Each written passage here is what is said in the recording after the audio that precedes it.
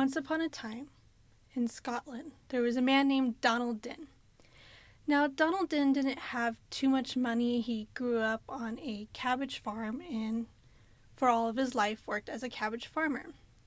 Now, him and his wife were really struggling and needing money, and he prayed and prayed and prayed that he would somehow find a fortune and he wouldn't have to worry about money for the rest of his life.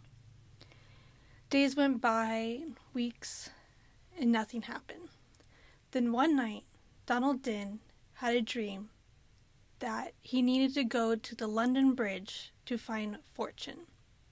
He woke up from this dream and was like, no, that can't be right. What would I find at the London Bridge that would give me fortune? He goes back to sleep. He dreams again that he needs to go to the London Bridge, and then there he will find his fortune. He wakes up, kind of still confused, like, no, that doesn't make sense. If there was riches there, someone would have found them. He goes back to sleep. Again, he dreams. He needs to go to the London Bridge, and there he will find his fortune. So he wakes up, tells his wife about his dream, and says, I'm going to go to the London Bridge and see what I can find out.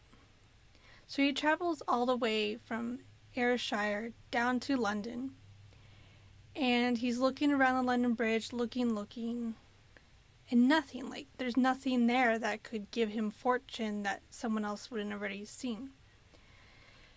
As he was sitting around debating what he's going to do, because he has to get the cost to go all the way back to Ayrshire, and he meets this person. It's like, hey, what are you doing here? And he said, I'm from Ayrshire, Scotland, and I had this dream that I was supposed to come here to find some gold. And the man's like, that's very peculiar, because last night I dreamt that there was gold in this cabbage field. And he goes on to describe this cabbage field, and Donald's like, that's my cabbage field.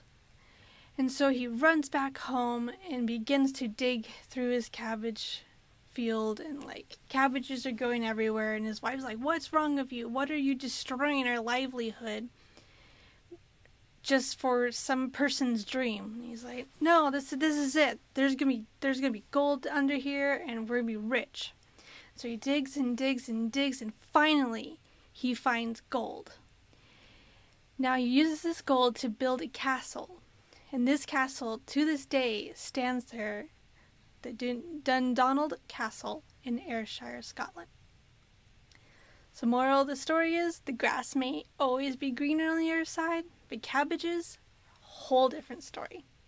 I hope you enjoyed this short story and fable, and continue to listen to my ones coming the next weeks. And then next week, I will be talking about Persephone and the mythology that surrounds her.